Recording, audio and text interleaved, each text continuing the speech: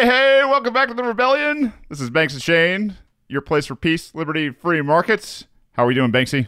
Doing really well. We've got a little bit of a new angle. We've been invited to appear on another podcast. I know you went on a bunch of podcasts during your campaign, and you recently went on Cannabis Heals Me podcast the other day, which was really cool, by the way. I haven't told you that. Oh, thanks. But we are both going on the Brian Nichols show. Yeah. Brian interviewed me shortly after the campaign. Oh, after? Yeah, shortly after. It was all said and done, and it was a fun interview. Brian's got a ton of energy. And he's got that announcer voice. Apparently, he did radio before when he was in college or something. Yeah. And like it will wake you up. Like that's the type of thing in the morning. You're commuting. You better have your tired, cup of coffee. Like there wasn't enough coffee left. You listen to Brian Nichols, and you will be pumped. Yeah. Because not only does he have that energetic voice, he puts in that liberty in there. That's good stuff. He's your shot of espresso when you don't even need one, or I should say when you haven't had one yet. Like he's definitely that high energy guy that is all about liberty, man. Good questions. He's got a plan for where he wants to go with the questions too. Yeah, I like it. Yeah. So what we're going to do is we are going to air that segment here on the Rebellion. And Banks, anything before we get started? Anything else? No. I think after this we'll have some podcast talk. Yeah. Well, we hope you enjoy the Brian Nichols show here on the Rebellion. All right, and with that, on the Brian Nichols show, Banks Wise and Shane Hazel from the Rebellion. Welcome to the Brian Nichols show. Thanks, Brian. Pleasure to be here, man. Well, I should say it's great to be back. Yeah. Well, so for the folks who didn't get the chance to listen to the amazingly fun and always thought-provoking episode here in the Brian Nichols show, we had Shane Hazel join us. Oh my God, Shane! Way back in the summer of 2018, and this was you just wrapped up a pretty intense congressional campaign at that point. Yeah, wrapped up or whatever it was. We were we were kind of, I guess, licking our wounds, and Banks and I had already had the thoughts, and we had talked on the campaign trail about starting the Rebellion. And I think I told you, I said, you haven't heard the last of us. You're probably going to hear us pretty soon, a lot more than most people know. So yeah, it's been a heck of a year already, almost. And so folks who don't know, so Shane is he's formerly a candidate in Georgia for the U.S. House. And Banks, correct me if I'm wrong, you were his consigliere as the campaign manager? That's correct. Yeah, Shane and I met it's going to be 2 years now, and sat down, and I knew I was going to run his campaign the first meeting I had with him. It was love at first sight, Brian. There are worse marriages made in heaven, and I think you guys are pretty well established now, not only for your campaign that you guys ran together, but also now obviously a part of the Rebellion. So Shane, when you and I left things off, you'd mentioned, like you just did there, that you'd mentioned things weren't done with you two, and you'd hinted that you might be looking in something in the podcasting space, and lo and behold, here we are, about a year later, and you guys have launched a very successful podcast down in Georgia called The Rebellion. So jump ball, who is The Rebellion? What do you guys talk about, and what makes you guys so unique in the political talk podcasting space? Boy, unique. You got a guy named Banks on the show that borders on artificial intelligence because he's that damn smart. And I think the most unique part is how the idea started. Shane and I would go door to door for months during the campaign, and Shane was like, "Hey, Banks, it's like fun. We just get to walk and talk about politics and culture, and we should do this." And Banks was like, "No, that's never happening, Shane." And over months and months of walking door to door and thousands of miles and laughs. That's lots of laughs. I mean, our chemistry works, but I told him no at least 100 times. It was hysterical because we would literally knock on a door, we would goof around until the point that they came to the door. We would talk, have whatever conversation we needed to have with those people, and as soon as the damn door closed, we were back laughing again. I mean, it wasn't, I'm not going to tell you like every time, but I'm telling you probably 95+% of the time, we would joke so much in between doors. And I mean, what did we hit? 16,000 doors? We did. I mean, that's a lot of talk. That's impressive. That's a lot of talk. and it's a lot of laughs. And I mean, we would joke about everything. That's where I got to know Banks. And like your ups and downs in terms of a political type of season. It's grueling, especially when you're tracking those kind of miles. And that's the thing, is we would just find neighborhoods that we could knock out tons and tons of houses. We had an app where we were looking at the software and going, hey, this is a very, what I'll call a target rich environment. And so you're like, hey man, let's go do this. And so bam, bam, bam, knock on the door, talk, and then talk to each other. And it was just one of those things where I was like, God, man, if we can do this in between doors and we can have these conversations, which I think most people aren't having, and do it in such a fun and in a lighthearted way, why don't we do this and make some money and change some culture? Like, let's propel this into the atmosphere, more than any congressional run's ever going to do. Well, I mean, what you guys are doing is not only important for the greater movement, I think, but also for local Georgia politics. So I've been an avid listener of you guys. I think you guys are doing a great job over at the Rebellion. And I love the fact that you focus primarily, well, not primarily, I'm going to say one of the main aspects is definitely local state politics there in Georgia.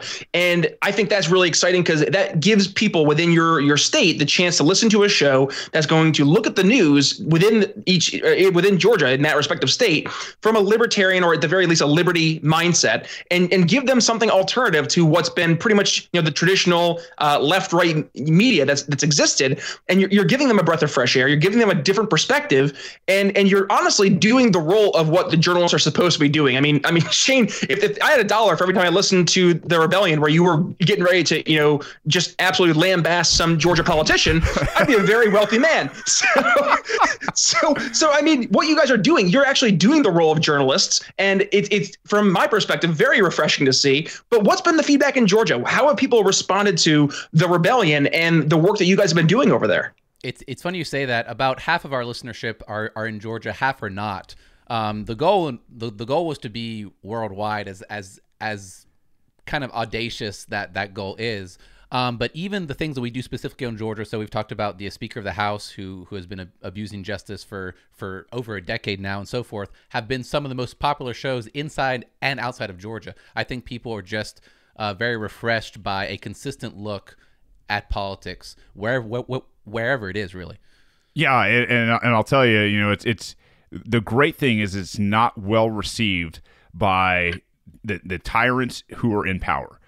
That's how we know. Like that's I don't know. That gives me that nice warm feeling. That knows you're doing something right. Yeah, is when you get harassed by the establishment wannabes that are sitting there just there for the photo ops, where they want to take pictures with people who are holding legislative seats, or justices or executives. All that political nonsense, high school theater. When you're taken to task by those people, what they're effectively doing is just outing themselves as part of the establishment that don't know really their head from the Constitution. And when you start to see this political outrage, get them, like that's a good feeling. Like it's one of those things that I really, really welcome, and to have, I don't know, pretty much every public official that I have know our name. And and send private messages to people saying, I can't believe you're stabbing me in the back like this. So we got the best confirmation that they're actually listening to it. We had our friend Matt Gertler, who's a local state rep here, just a liberty hero, like the local Ron Paul. And he came great interview. Yeah, he came on the episode twice, and we had our usual listenership. It was a little higher than usual, and over the next week, Matt is like, yeah, there's these 10 state reps who asked me why I said this, why I said that, and there's this one state rep who said that you said something wrong, Banks, and then there's and they've all been coming to me and asking me and wondering and prodding, and I was like, oh. There's a political fatwa on Matt's head. That's kind of cool. We get called by people who are out there who are in the media complaining about our show, which I find absolutely hysterical. For one thing, like, why are you calling me and complaining about our show? Like, if you just do it on your show, we don't care. Like, I mean, I'm probably a little too fancy free for Banks sometimes, and I try to kind of watch my P's and Q's a little more than if he makes me a better person, and I'm happy to admit that, because when you're dealing with people who are this outrageous, it's all I can do to make sure that whatever it takes to create better culture with Banks, hosting the show, that's what I've got to do. And I don't know, it's been such a fun ride, almost a year in, that I can't imagine not doing this. I can't. I imagine all the time doing this 5 days a week and really just having a great time and an amazing guest on the show.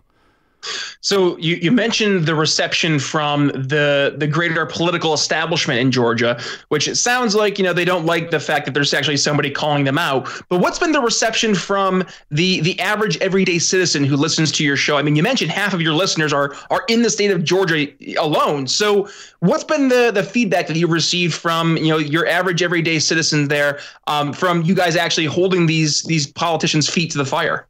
We should tell them the Justin Lancaster story. You go ahead. Yeah. So this one guy who listens to the show, his name is Justin, and I wasn't ready to have these kind of. He sent us emails and he tells us that he listens to us while he's working out. That is a goal of his already, to work out and get stronger, and that the encouragement that he's having is to listen to Shane and I, and just come to do a 180 completely on how he sees politics. Not only politics, but his own lifestyle. To take a guy that has some crazy amount of weight that he had already lost, and he has a much more ambitious goal to even lose more. That's out there working his butt off, changing not only what he's digesting politically, but for his own body, and taking charge of his life. To come from being, I think he was a liberal, and to say that, hey man, I'm starting to finally see this for myself. And asking questions to us he's like, well, okay, I want to get a permit for a gun, but I kind of don't want to do that because that's a violation of the Second Amendment. Can you guys elaborate on the show? And we did a whole show on that. Yeah. And there have been at least a good third of the shows that have been completely directed just by listeners saying, hey, could you talk about this? I've got a question. I don't understand. XYZ. And to piggyback on what Banks is saying, to this one specific case, but I think generally what I see is that I see inquisitiveness, and that is a measure of success. If you want to take out the yardstick and try to measure, how you're doing with something where you're trying to affect culture publicly, when people are coming to you asking questions about, okay, I'm trying to square this in my head. And a lot of times, when we get down to those bedrock principles that we preach here on the show is peace, liberty, and free markets. If you start with those principles, and now they're trying to square something in the political scene with those principles that's not congruent, that's usually when we get those questions. And you can sit there and say, hey man, if this is the principle, then this has to be where you go with either policy or law or the lack thereof, and also who you're supporting. Because when we look at things, it's not about politicians. It's not about parties. It's not about personality or any of that other crap that's out there. It's all right, what are these people doing to create more individual liberty for everybody? And that inquisitive nature that they come back to us with to ask those questions. I mean, we just wrapped a show with listener questions, and I think it was probably one of our best shows yet. Like the energy was high to sit here and to serve our audience with things that we think. What a blessing to be able to do that. I mean, I had one of my guests on my show, and he was a Democratic socialist. And the reason I had him on my show was because a lot of people in my audience who find themselves more towards the middle of the road, they were saying, well, listen, I've been listening to your show for a while. I know you're more libertarian, but I see a lot of my friends who are Democratic socialists, and I'm trying to reconcile the differences between libertarianism and democratic socialism. And I'm just trying to objectively analyze which one is fundamentally better, not only just from a true objective standpoint, but also just hearing the two sides talk against each other, not necessarily talk against each other, but just discuss it in a different way, and to see which one holds more merit. And with that kind of question, I was like, sure, I'm going to have my friend Keith Rubino on the show. He's a great guy. I get along with him personally. He's a nice person.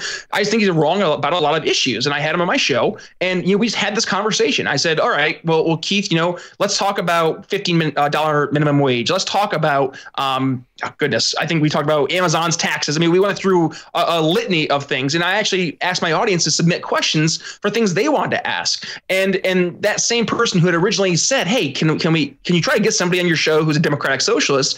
They messaged back and saying that episode, that was the episode that helped me decide, okay, I'm not a Democratic Socialist. I'm not sure if I'm a Libertarian yet, but I just noticed listening to you talk to Keith that the merits of Democratic Socialism, when they're questioned, they can't stand up on their own. So to hear, you're having the same reception that I've had is exciting, because that tells me that there's a lot of people out there who are really excited and curious about what this whole liberty movement, or just, the small L libertarian idea and principles are. So to see people asking you guys, or to see people reaching out to me, it gets me excited. It makes me want to do more of these episodes, because I feel that we're actually, like you guys said, making a difference and changing culture. Absolutely. It's funny you say talk against your first term there, because that's what Shane would say during the campaign. He's like, the mainstream media, for the most part, what it seems to be doing is giving you this ammo every day to go out and talk against your neighbors, instead of finding all the common ground. And I think that our standards are so low. Like this is a recurring thing on the show. Like, our standards are so low that we're impressed by so little, that there is so much there is so much common ground out there. Sometimes it's just the very simple things. Sometimes it's just what's the empathetic view of this? Like, we can understand what human beings are going through. We're all human beings.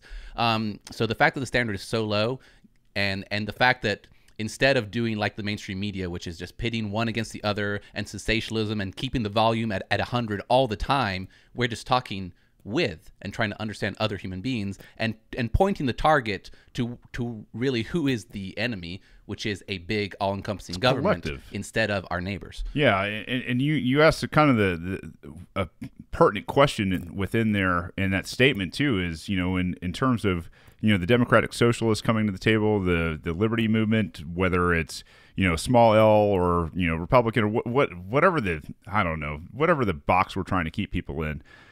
It's, for me, one of the telltale signs of when you are having these discussions that are with people who, vastly disagree with you, is who will tell you that even when the ideal society that they have, that they imagine, this utopia of either democratic socialism or, a very almost anarchy type society, minarchy, anarchy, whatever you want to say, who's going to tell you out of those groups that there are going to be problems still? But those problems that are associated with a free society of, without coercion, without force and government and nonsense, are much more desirable than those that are created by too much force of an overbearing tyrannical government.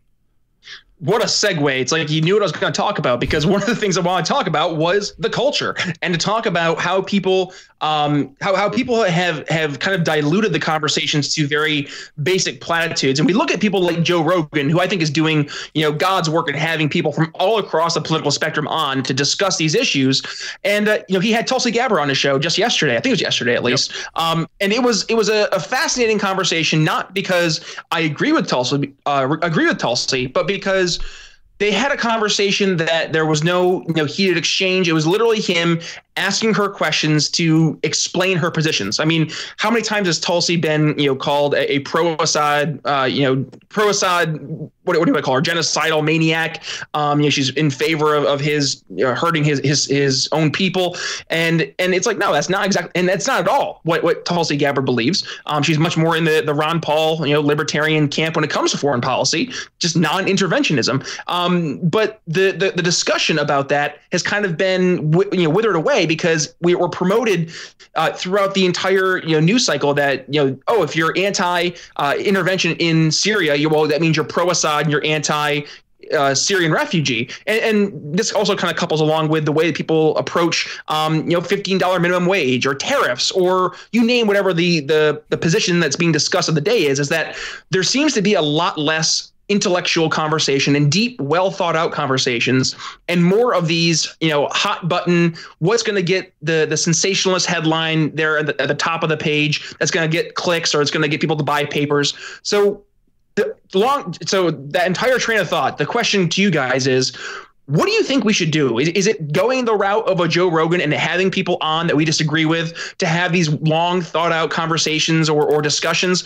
Or is it something that we can utilize the method that's been brought up by the mainstream media of these sensational headlines to then kind of, I guess, like throw in libertarian or liberty headlines that will engage clicks and hopefully get people to read further in an article? What do you guys think is the answer to actually help change the culture?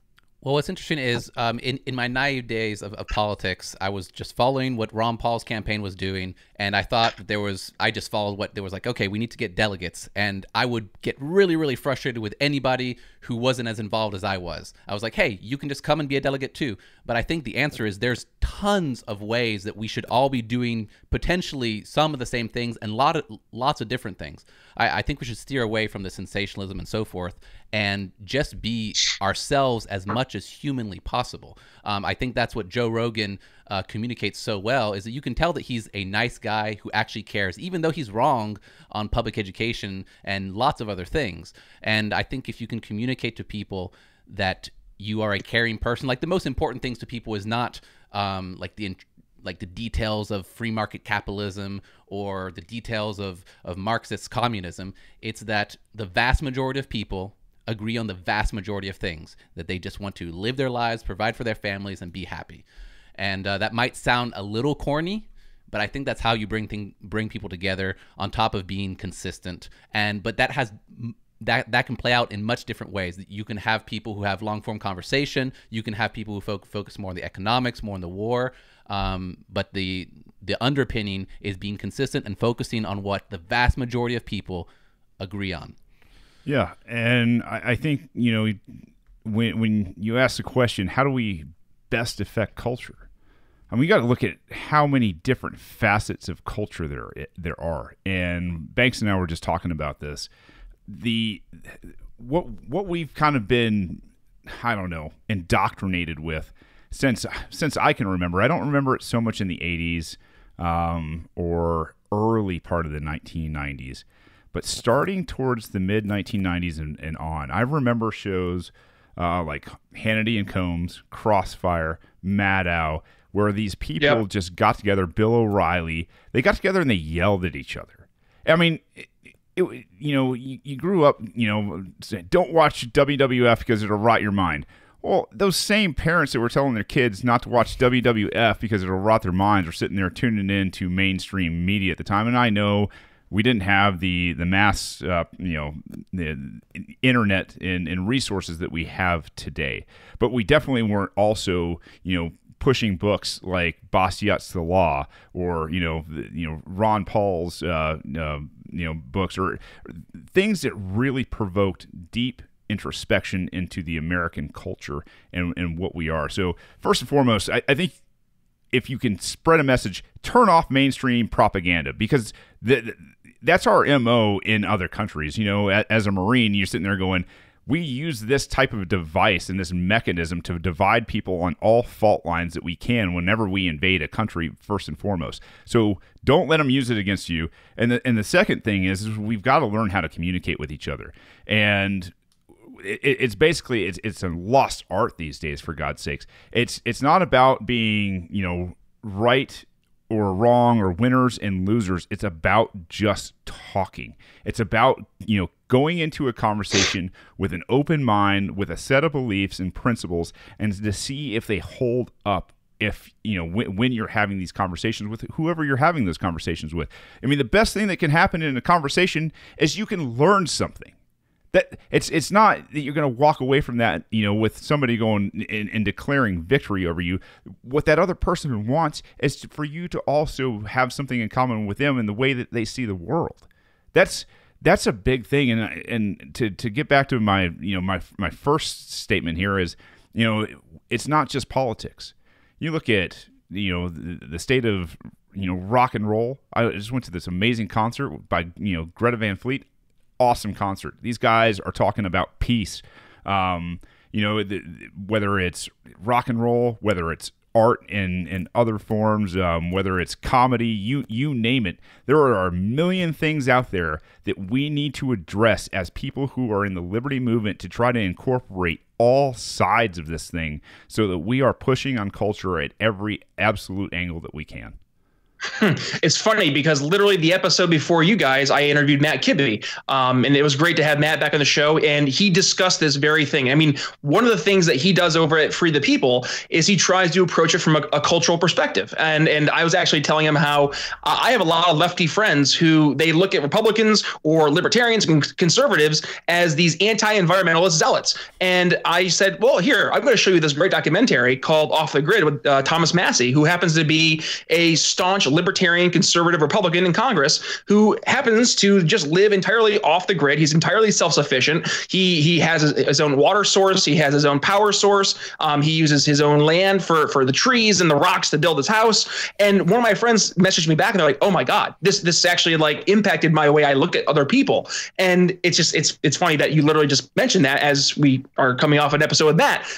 But it's funny, Banks, you mentioned something, and actually I think Shane, you mentioned it too, is discussing these old mainstream media outlets. And whenever I talk to somebody who is over the age of 45, 50, I almost always find them parroting back the talking points that are being either discussed over on CNN or on Fox News. And it's funny, I can actually like almost guarantee I can pick what organization it was based on the talking point they're presenting.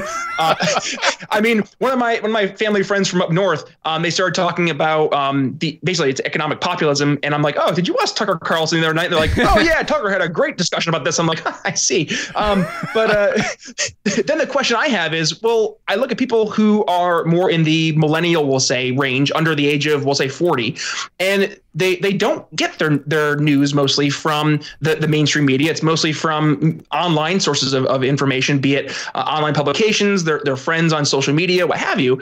But conversely, those people seem to be more ingrained in their own political views, be it far left or far right. So are we substituting the old mainstream media that just pretty much indoctrinated people with a new form of media that just it really reaffirms our own confirmation biases and pulls us further apart?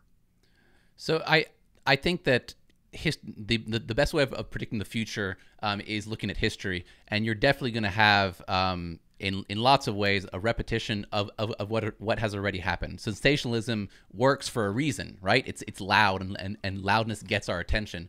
But I think the optimism one can see is that there's the barrier to entry to spread your ideas is as low as it's ever been in human history. And so us who understand free markets and competition, at one point, even if it looks kind of defeatist, like, yeah, a lot of the leftists and a lot of people on the right might seem, but there are going to be consequences to the bad ideas that I think they hold. And when the consequences explode, when those bubbles explode, and there's just too much cognitive dissonance going on there, because at some point when you're just following the party line, and the party line just attacks the other side for whatever reason without seeing their own hypocrisy, people either drop out of politics or they see the light. And with all the competition, that's why Shane and I and you, we're only like small cogs in the wheel. But as much volume as the liberty movement occupies, we will be there to catch people when the consequences arise. Yeah, and it's funny. I don't think that generationally there are outliers on every side, but you do find that this generation tends to get its news through its news feeds, whether it's Facebook or Twitter or Instagram or whatever it is, that they are actually searching things out. And I think in terms of searching things out, you are actually exposed to a plethora of different ideas that are out there. The cool thing is now that you've taken enough red pills and you've developed a set of principles and a premise that you can now see exactly how those different types of news sources that are out there will manipulate. And we don't claim to be non-biased. God, we're biased. Yeah, we're completely biased for the individual and against the collective, against the state, and everything else. And so we see it in that way. Until I find an argument or a proof of concept to the opposite, I'm not going to do that. I'm not going to just change my tune just because somebody on Fox News or MSNBC says, "Oh, here's a bullet point tonight." Well, the problem with bullet points is over the years you can go back and you can just see how when Fox News went after Obama day after day after day after day, asking questions of his presidency, of his of his birth, and anything that they could ask questions on. If they applied the same questions to Donald Trump, no, they haven't. And the same thing is true with the other side. That doesn't change. This is a consistency that is built over hundreds and hundreds of years, if not 1,000 years, going all the way back to the understandings of the Roman Empire, and when really England and Angleland came online back in like 1064. This is not something that would just appear. This is lots of study, lots of going back into history and starting from so much further back for consistency than mainstream media will ever educate you on. I mean, there's an indoctrination process for a reason. So we talked about where we are now and how we got here. So let's wrap up as we get towards the end of the show. Where are we going in the future? I mean, where do we see the culture going into? I'll dare say this. Let's say into 2020, especially with the election coming up here between Donald Trump and the Democratic nominee. Where are we going as a society? Are we going towards more of the liberty perspective, or are we starting to fall more towards democratic socialism? So, where do you guys see the overall culture of America from 2020 and beyond? I think if we believe in truth and we have any grasp on what it is, and I think the liberty movement has some kind of grasp in the very long term, I think we're going in the right direction. What's dangerous is to be too reactionary and react to just what's ahead. It could get worse before it gets better. I think there's a lot of places in other countries that are good examples of how it could get worse. But that could lead to good things. For example, what's happening in China with the social scores and social credit is just, I mean, it scares the hell out of me. And if we go in that direction, there's certainly the framework to go in that direction here in the States one day potentially. It's already behind the scenes. But even if we go in that direction, that could just be a setback to propulse us further towards liberty, because that might be the most universal thing that I have heard people say they're scared of. People who don't care about politics whatsoever. They think it's disgusting and they're apolitical. They hear about that in China and they get passionate. So I think that it's why we have to be humble and realize that one person, even a whole group of people, can't necessarily change things in the short run. But in the long run, if we're consistent, it's just like playing a hand of poker. If you keep to one strategy and that strategy is pretty good, you can win if you keep on that strategy. But if you change up all the time, then you could get the worst part of every strategy. So just being consistent, realizing that what you might not realize the effect that you're having, but that in the long run, espousing the ideas of liberty is going to save humanity. Yeah, I think that consistency that Banks talks about, I'll echo, is when people are really trying to make heads and tails of what's going on, where this country is going, they see a lot of inconsistency right now out of the duopoly that's out there. And so the liberty movement, if it can be consistent, if it can if it can put out some really serious people to lead this movement, and I think you're seeing this decentralization of power through communication. Look at this. Just for proof of concept, when you see that decentralization of power and communication, and amazing little nuggets and shows like this, you're going to see people be attracted to those things because it's stable. It is something that they can depend on when in an ever-changing world. And as much as humans hate change, it's also inevitable. So if they can latch on to something that at least allows for their worldview to be recognized, so that they can do what they want to do, they can be who they want to be, and not be molested by force, I think there is something to that. But I also think, not to ignore reality, Brian, is that when you ask the question, are we going more democratic socialist? Are we going more like Christian conservative? The answer is yes, both of them. That and I do mean that. That's one of the things that scares the hell out of me. There might be some places of turmoil, and you look at 2020.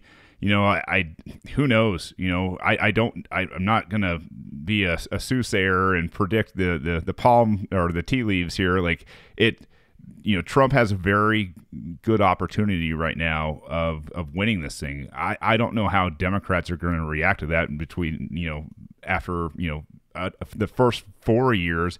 They're stolen elections. Is he going to be on the ballot in some states for tax returns and not submitting those things?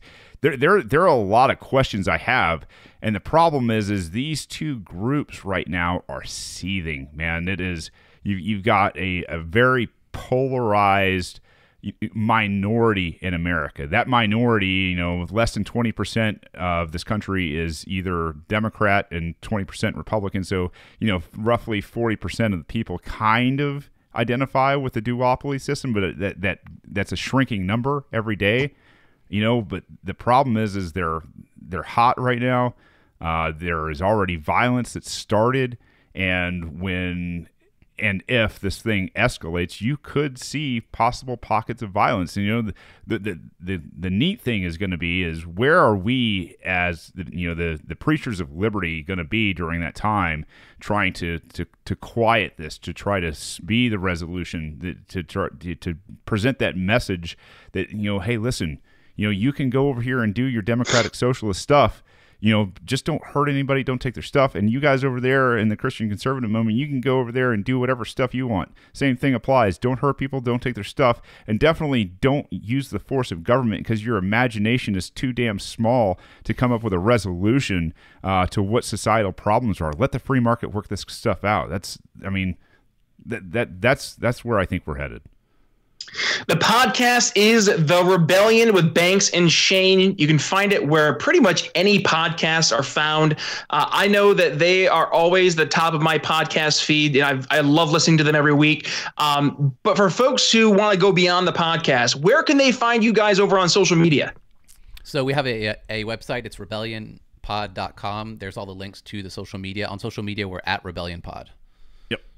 You can find awesome. You can find Banks. He needs followers. Go out there and follow him. FBanksWise on Twitter. He's got a growing following out there, and I'm mostly on Facebook. Twitter's trying to kill me. I think Twitter's trying to kill everybody. Well, listen, guys. I really appreciate taking the time to come on the show today. I know you are all very, very busy men, especially with your own show of your own that definitely takes up a lot of blood, sweat, and tears. But with that, again, thank you dearly for coming on the show. You guys are doing exactly what we need to do. And I know you guys are actually making an impact. It's so exciting to see. So keep doing what you're doing. This is honestly how we change the future. And the more of us that are doing this, the better. We're going to make the minds and the hearts all change. And I'm excited to see where we end up. So with that, folks, thank you so much for joining us today on the Brian Nichols Show. Yes, another fun-filled episode. And as always, please feel free to go ahead and follow me over on social media and on Facebook at B Nichols Liberty.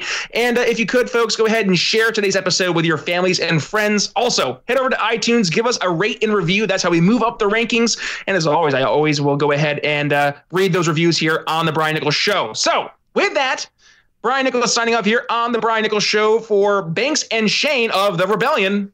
We'll see you next week. Well, that was Brian Nichols, and you can find him on the Brian Nichols Show. He is on pretty much every major app you could possibly think of when it comes to podcasting, just like the Rebellion. And I don't know, I had a lot of fun, man. He is definitely one of those guys that is just his excitement is contagious.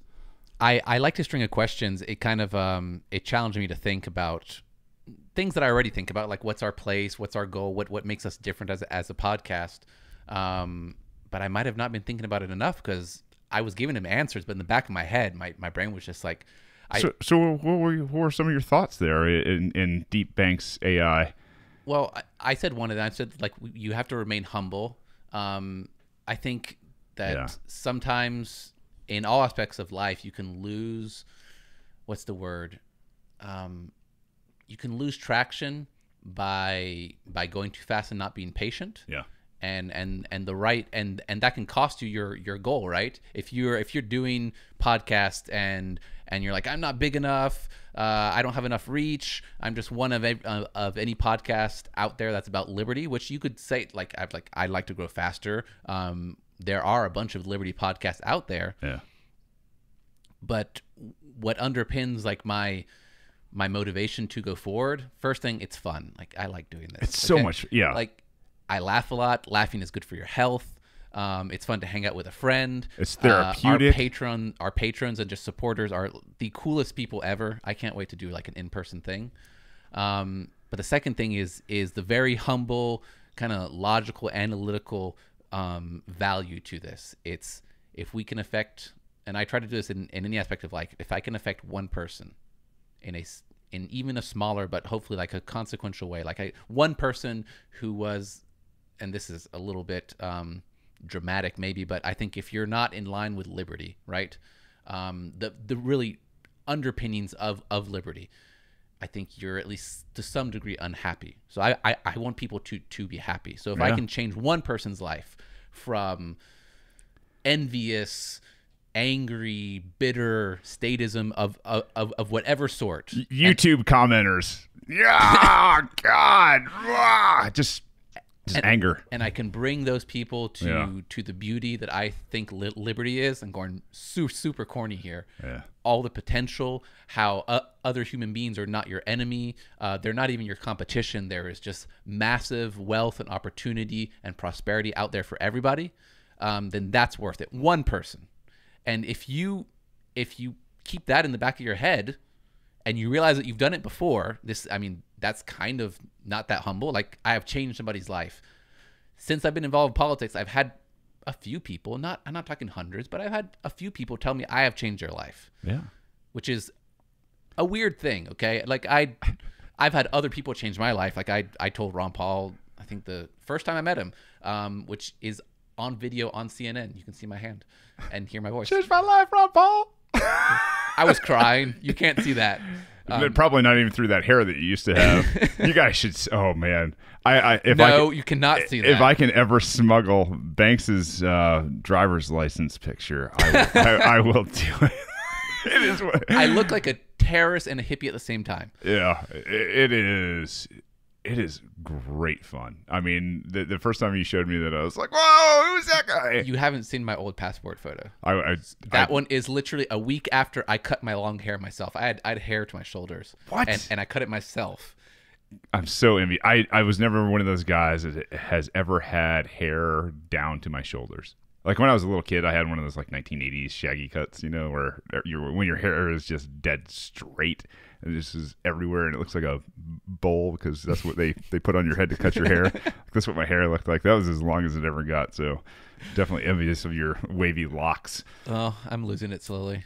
But yeah, if I've had people tell me that I've changed their life, and more people tell me that I've changed like their position on an important issue. Yeah. On war, on death penalties, on immigration, on the death penalty. I've had a lot since since our death penalty episodes, man. I mean, we've done 2 death penalty episodes, and I've had conservative, like right wing, people that were so pro death penalty that have come out and said, you know what, I was wrong. That statement for somebody to just flat out come out and say I was wrong to you, like thanks for at least presenting this different thought. That's cool. I've been that's something that I need to do a better job at making sure people know that like I've been totally wrong. I used to have somebody who I trust a lot make the statement of, they weren't like pro war, but they'd be like, if we could just go and like carpet bomb Iraq and then get it over with and leave. Just turn it into glass. And I didn't like think the idea was the most wonderful idea, but I didn't push back that much either. I trusted the person. I was like, yeah, that seems logical. Yeah. Like I was a stupid teenager. Oh man, I was totally wrong. I'm embarrassed of that person. I was a young adult, and like people were like, let's just nuke it and turn it into a sheet of glass. I was like, yeah, let's do it. And man, wow, like I don't think I even understood the implications of my own thoughts.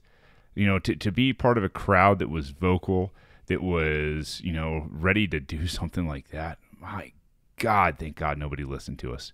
You know, that's a hell of a statement, man, to be like, man, I couldn't have been more wrong about something like that. I mean, death penalty, I was definitely one of those people that was like, yeah, let me inject him or throw the switch, and, you know, to be able to sit back and say, no, that was also wrong, you idiot, Shane. Like that's a cool thing, and to help other people know that, hey, you know, been there and we've walked in those same shoes, and that's, I'll tell you, to make those course corrections for what will eventually help this nation to recognize its real potential, whether the United States is here or not, to help individuals recognize their potential to create and pass their inalienable, innate, you know, gifts that they were born with to this culture and to humanity. And what a heavy, but what a cool thing. Sometimes people admitting that they were wrong is the most powerful teacher. The fact, we've talked about him so many times on this show. He's passed away now, which just makes me really sad. But Representative Walter Jones, from North Carolina, the fact that he, in such a real way, so living it out, living out his penance, never forgetting it, taking overt actions, asking for forgiveness, and it made me a better person for him to be a better person. Like it makes me remember, whoa, like to be humble, to question myself, to not be arrogant. If he can do that, if he can be so humble and so gracious, what else? I certainly can. What else have you been wrong on? Maybe that's the end of this podcast. Is we just came into this, we're just going to do this. What else have you been wrong on, man? I mean, in terms of, I've been wrong on how I approached political activism in the very beginning. I was naive, and it was the whole Ron Paul thing, and I was part of the campaign. I was a district coordinator here in Georgia, and I was, not all the time, but a good amount of time after the initial like learning curve, and I would just read a bunch of stuff and meet a bunch of Ron Paul people, and then the hurrah of like having just rallies and so forth. Yeah. The years after that, even though I had the up of like my friend Charles Gregory winning and running his campaign was just awesome, and kind of by accident because we didn't know what we were doing. Yeah. After that, there's a few years where I had a lot of bitterness and anger and resentment at all the people who dropped out, at all the people who didn't do it the way that I thought. Like we didn't. I was listening to the Ron Paul campaign, and just to what I was like, we just got to do it again, and you're the one causing the failure by leaving. If you had just stayed, and like it's not that I hated anybody, but there was definitely like this festering anger and bitterness. Like, come on, guys. Like, I can't do this by myself. I'd call through a phone list, like that's what we would do to get people like reactivated, and call through a phone list and talk to them. And like, I like all these Ron Paul people, the vast majority, 99.9%. And I'd have a nice conversation with them, and then they wouldn't come to a meeting. Yeah. And I wouldn't hate them, but boy. And I don't have that anymore. That's good. You've learned to kind of just let people be people. Yeah, I think we all play a role. I think that nobody owes anybody anything but non-aggression. Maybe there's more, but that's not for me to judge. And at the very least, I think it's highly unproductive to try to force people. Yeah. So if I want the right thing to happen, the best way for me to do that is to deploy love and empathy and not anger and force. Set an example. Yeah. Yeah, be the example. Because I could do more. Boy, it's amazing how that teaching just keeps coming through. Just be the example. Stop forcing people. I learned a word the other day. It's there's a martial art in Japan, and instead of calling their teacher sensei, they call their teacher sibonam, which means leader by example. Yeah. Which that's great. Yeah, leader by. I mean, what a great concept, right? Yeah. I kind of like where this thing is headed a little bit. And so I've already admitted my foreign policy was complete trash back in the day. My stance on the death penalty also right there in the bin with it. One of the things that I had maybe a little more trouble with, not so much than our foreign policy. That was a big one for me. But here domestically was a war on drugs. Like, I was on the wrong side of that, Banks. I didn't even know that. Yeah. How is that possible? Well, once upon a time, I grew up in the South here, and in public indoctrination, where you had Just Say No, and you had DARE programs, and whatever other thing that they could brand this with, where they put people who are in uniforms with little tin badges on, and they come in and they tell you, your life's going to fall apart if you do drugs, and if by some chance it doesn't, and we find you, we're going to tear your life apart, and it's going to be bad anyway. Like, that was indoctrinated in me from a very early age. Just say no. And people who smoke dope are losers and not going anywhere. I mean, just they took the humanity out of people who had problems with substance abuse, and that was a hard thing for me to come to grips with, because it's like, first and foremost, we're paying for it. I get it. We're paying for a lot of other things. And I don't want to pay for, somebody's medical bills that are, going to be out there. That was part of the argument, I think, that I subscribed to.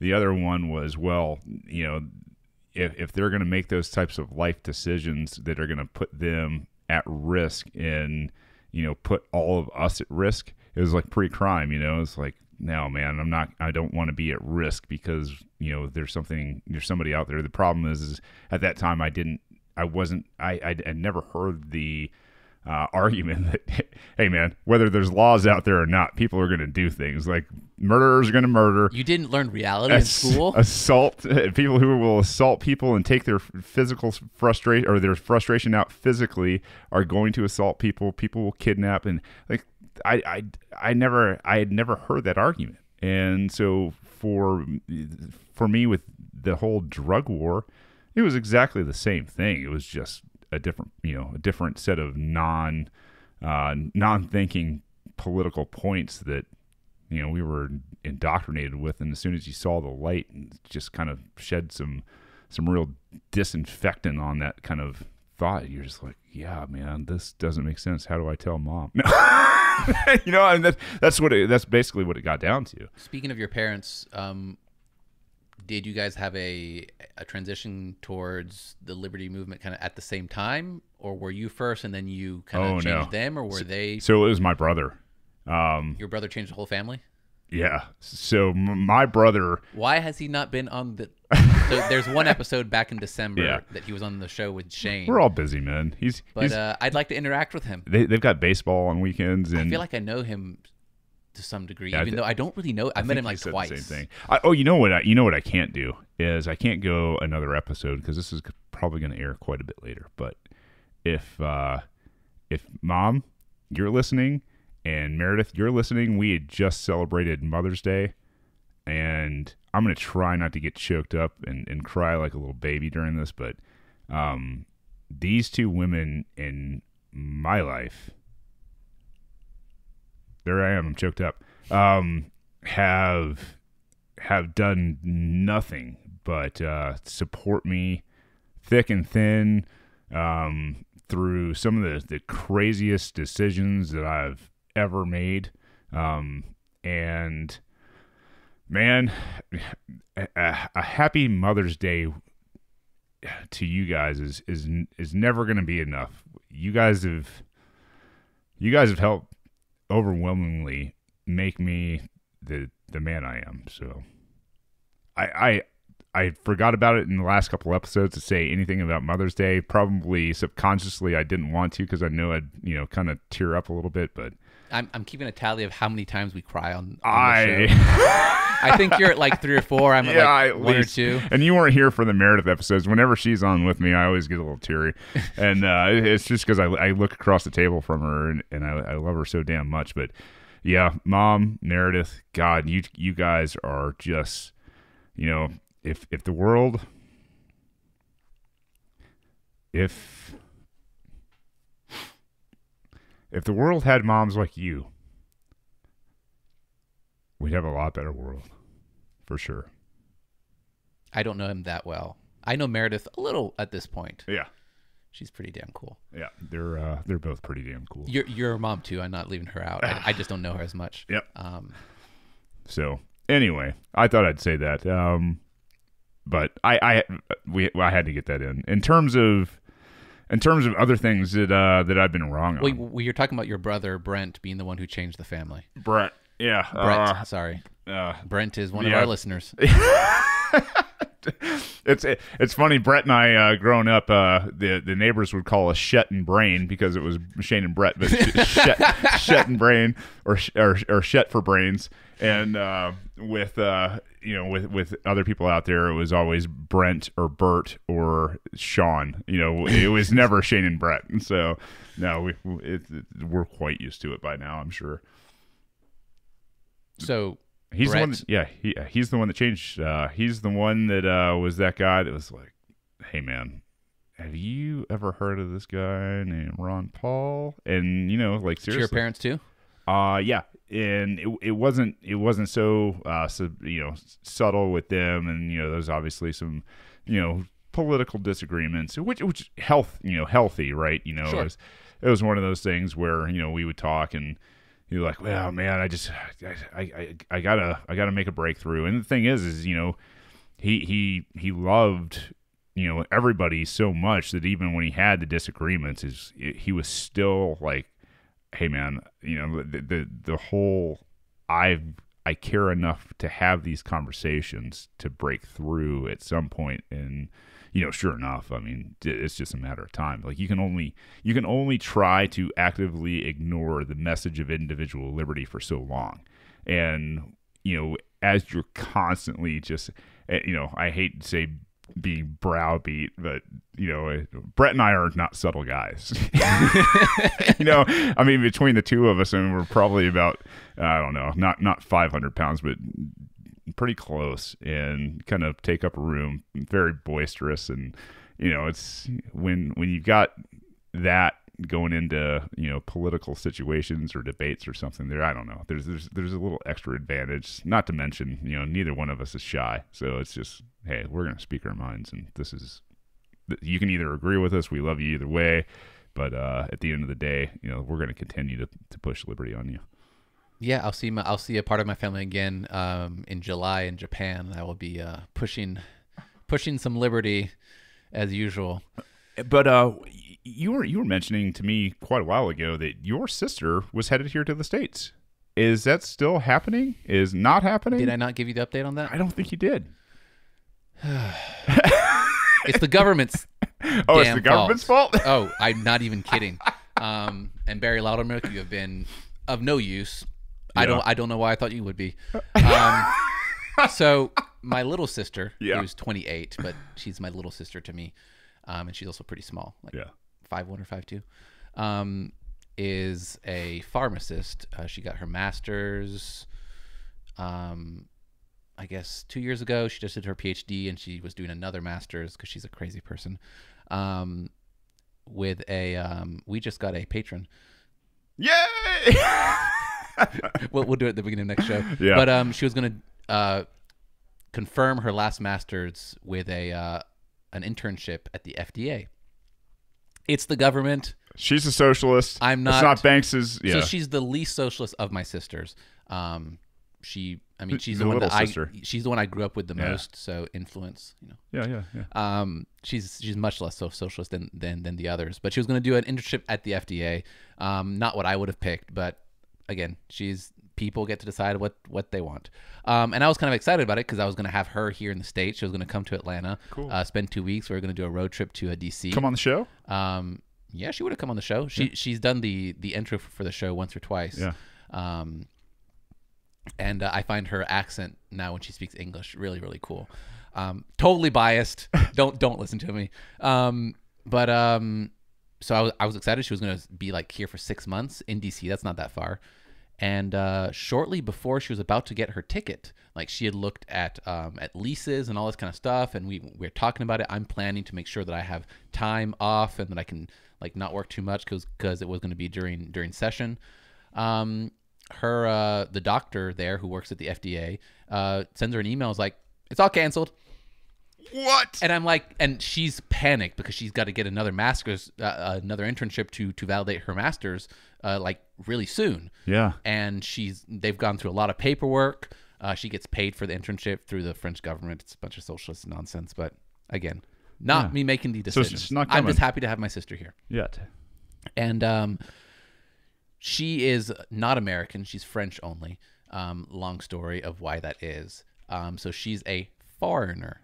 And the doctor herself did not cancel the internship, but the security badges, which is done through the Department of Homeland Security and the NSA that run security at the FDA building, through a decision from the head of the FDA now, who was appointed by Trump.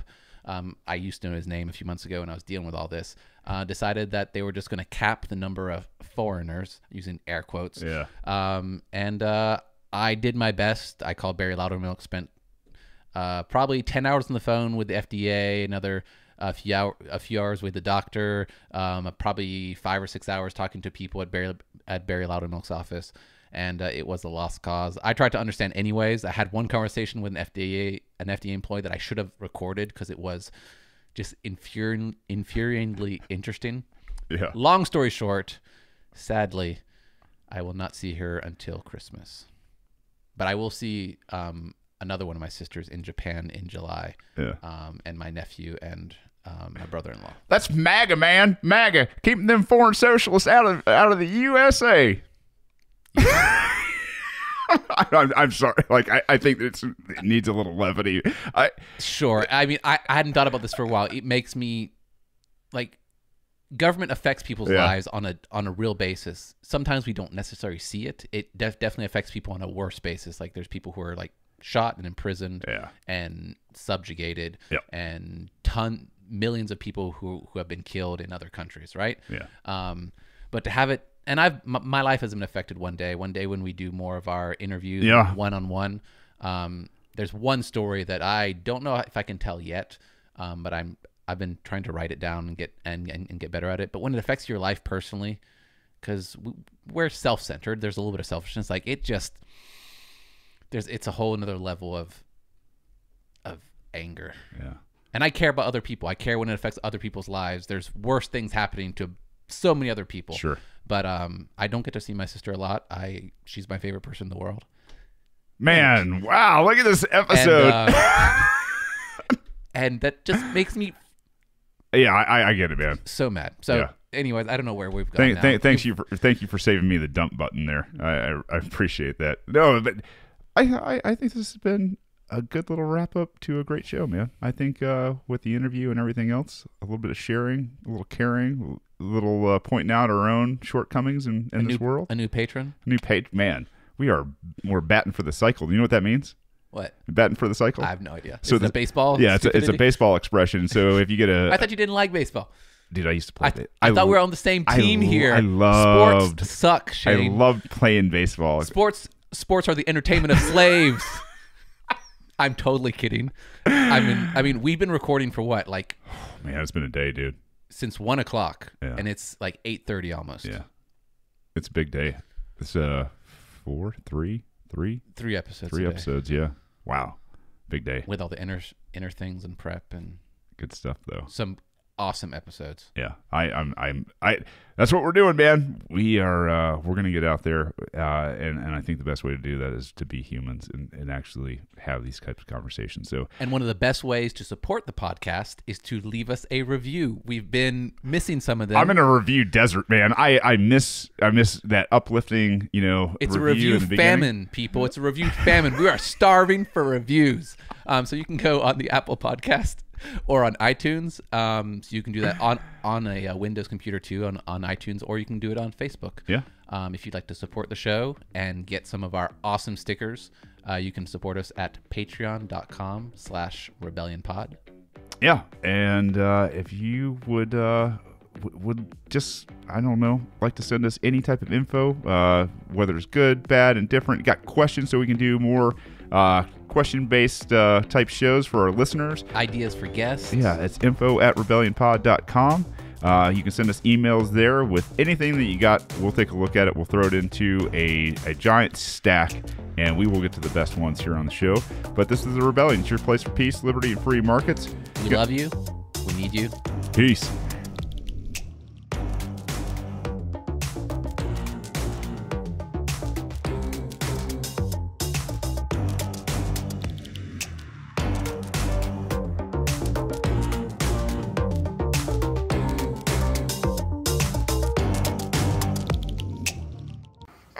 Don't hurt people and don't take their stuff.